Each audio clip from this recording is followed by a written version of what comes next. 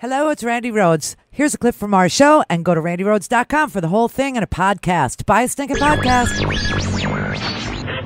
Mary had a little man. Default. We believe that all men are created equal. To the magnificent mosaic that is America. From radio beacon to radio beacon. I have a dream today. Change has come to America. Believe me. Knock, knock. Who's there? It's a figment of your imagination. Randi Rhodes Show. Turn up your mind. The New York Times reporting overnight that lawyers for convicted Trump campaign chair Paul Manafort were briefing President Trump's legal team on what Manafort was telling the special counsel, Robert Mueller. This information sharing came before Manafort's plea deal with Mueller collapsed. I want to break down what it means with our chief legal analyst, Dan Abrams. And this idea that he was telling Trump what he was telling Mueller is not illegal, but it is pretty unusual. He's basically playing both sides. Right. So joint defense agreements are pretty normal, particularly in kind of mob cases and gang-related cases where the defense teams share information. What makes this different is effectively Manafort was saying with his plea, I'm on your side now. Right. I'm with you, prosecutors, and I'm going to assist you in whatever way you need. In effect, he wasn't doing that. It's starting to feel like he was on a fact-finding mission for the Trump team to figure out exactly what do they want, what kinds of questions are they asking, et cetera. And how could Trump's team use that? Well, they could use it publicly. It seems that some of President Trump's tweets were a direct response to information that he got from Manafort's team. Yep. It can allow him to prepare for a defense. It can allow him to prepare his report that he's going to use as a response, et cetera. But I think most importantly, it becomes a kind of a cudgel for them to use against Robert Mueller by saying, you know, that he's trying to get witnesses to say certain things, et cetera. It also reinforces what you were saying yesterday, that Manafort might be playing for a pardon from President I don't Trump. think there's any question he's playing for a pardon here. I mean, I think that by saying, I'm with you, prosecutors, and then not just not cooperating, but according to prosecutors, lying repeatedly. And they're saying they can prove that. Right. They're saying they can prove it. You have to believe that he thinks he's got another option here. But if at any point the president or his lawyers told Manafort, don't worry, you can get a pardon? Well, look, the question becomes, is the power of the pardon absolute? That sure sounds like witness tampering in any other context, where you're basically saying to a witness, don't help, or lie, or tell me what they're saying. That sure feels like witness tampering. Some people argue, though, that the power of the pardon is absolute. That's the sort of question that would be resolved down the road. Holy crap. You know, this joint defense agreement, it always struck me as being over if, Manafort had flipped and had left the group of people who were, adversarial to the government and joined the government as being an adversary against those very people. But they're telling us, oh no, Manafort thought he was really smart. He thought that he would say he was cooperating with Mueller, lie to Mueller, and go back and tell Giuliani and Sekulow and the Raskins everything that he was lying to Mueller about, and that they could all then, I told you yesterday, there were two groups of people, right? There was the Corsis, there was the Stones, and there were the Manaforts and the Trumps, right? And that they were all going to get their lies, straight, tell the same lie, and defeat Mueller. But it's starting to look to me like Mueller had no doubt that Manafort was this huge scumbag and would never tell him the truth. And it looks like Mueller always knew that Manafort was lying to him. And it also looks like they never needed Manafort's testimony because he's got emails. And we know he's got emails because Jerome Corsi produced the indictment to CNN yesterday after we got done.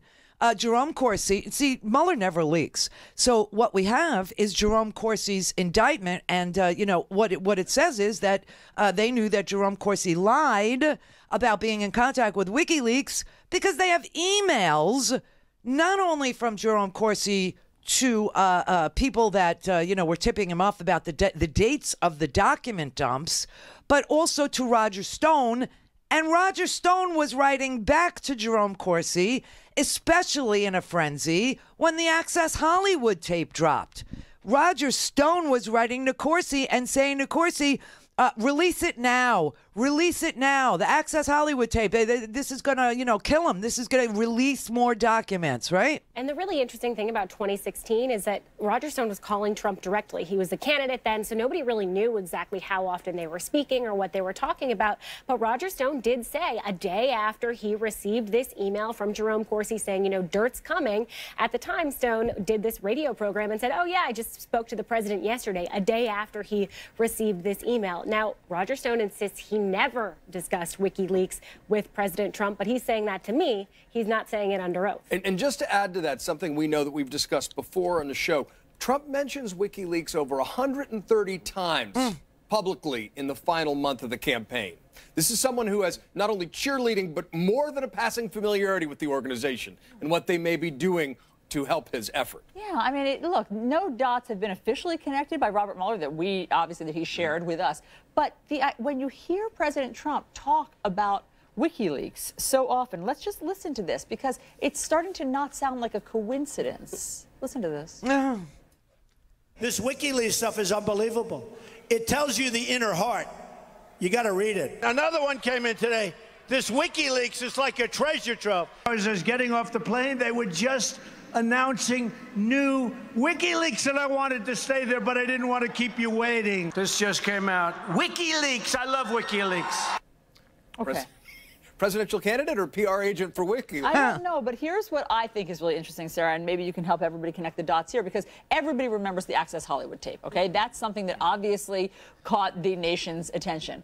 There is a nexus between the Access Hollywood tape now, in terms of dates, and WikiLeaks. So on the day that the Access Hollywood tape is coming out, Jerome Corsi and Roger Stone have 3 conversations, according to Jerome Corsi, right?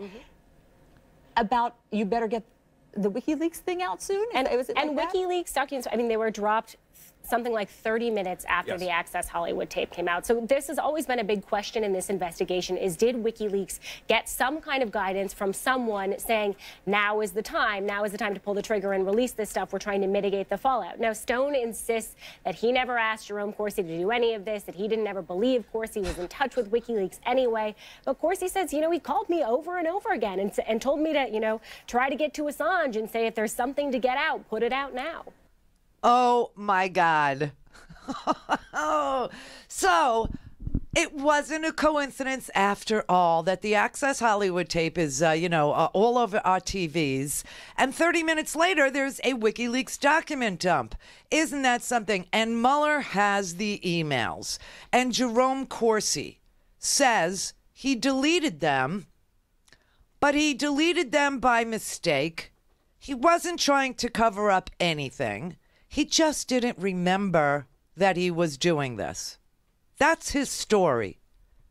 That is his story.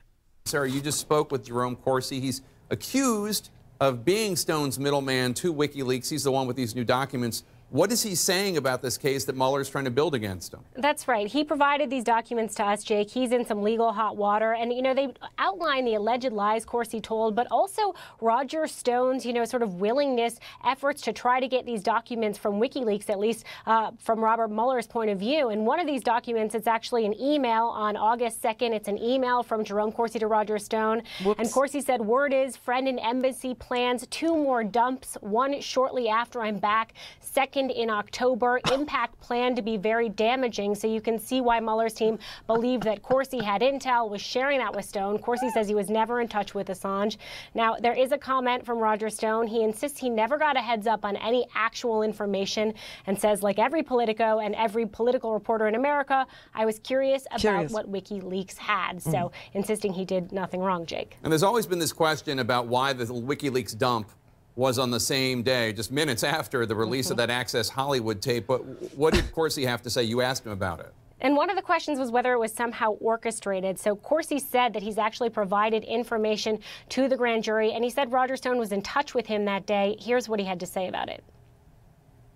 We get to October 7, which was a very, very busy day for me here in New York. And Roger calls me 3 times. 3 times we have a discussion.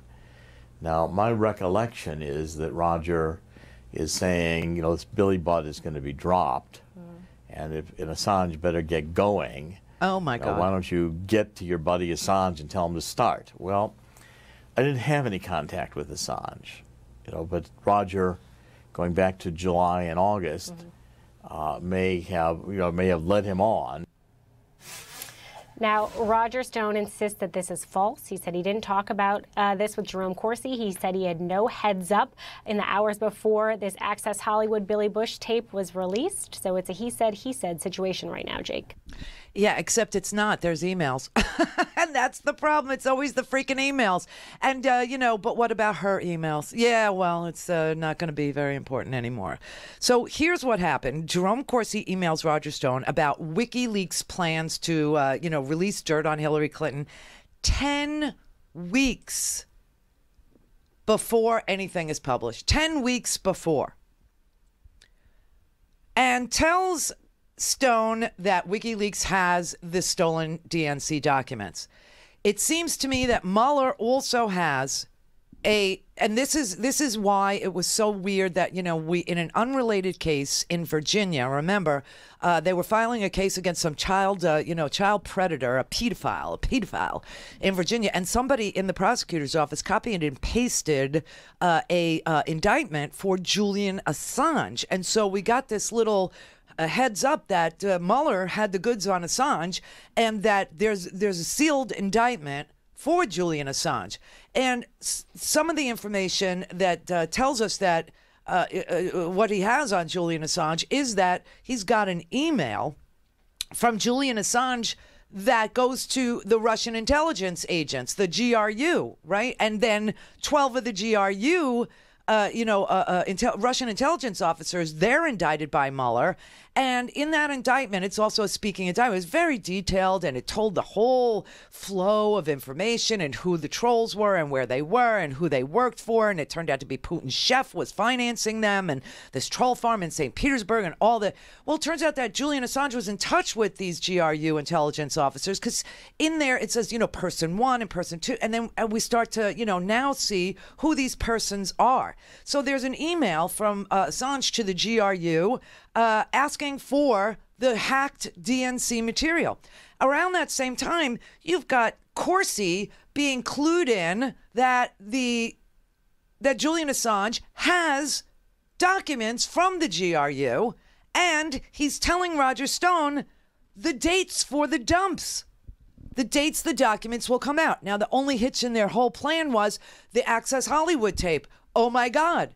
Better do it now. And there's a frenzy that day. Okay, there's an absolute frenzy. Jerome Corsi says it was a very busy day for me. October 7th, busy day, busy. The Billy Bush tape dropped, And, Steve Bannon is on the record telling Donald Trump, it means nothing to us. It doesn't matter. And 30 minutes later, there's a document dumped by WikiLeaks, but there's all this back and forth between Corsi and Stone saying, tell him to do it now. Tell him to do it now. I mean, this is just so bizarre. This is the part of the filing that so bothered the Trump legal team, and Sarah mentioned at the end of her piece. Corsi said that in the summer of 2016, an associate person number 1, that's Roger Stone, who Corsi understood to be in regular contact with senior members of the Trump campaign, including with then-candidate Donald J. Trump, asked Corsi to get in touch with Organization 1. WikiLeaks. So what you have there is Mueller's team making a direct connection between people trying to get these emails and the president and Donald Trump. It's right there in the Mueller document. And then, and this was in the Washington Post piece overnight, just slipped in, and I caught it, and it really jumped out to me. Rudy Giuliani, an attorney for Trump, said the president does not recall ever speaking to either Stone or Corsi about WikiLeaks. John Avalon, anyone who has been a day in journalism knows that's a non-denial denial. Yeah. He does not recall. That is a classic word used to set up a condition because you don't know the truth or you don't want to deal with the truth. That is a non-denial denial in journalism. Anyone who's watched a court show knows that that's not a solid foundation on which to build a denial. And the content is pretty stunning. Rudy Giuliani also apparently, in contact with Manafort's folks. The dots are being connected here in a deeper way than ever before than we've seen. In Sarah's reporting with Corsi, among the things we see is also an indication that he communicates that they have damaging information related to Hillary and emails that's going to be released in 2 tranches.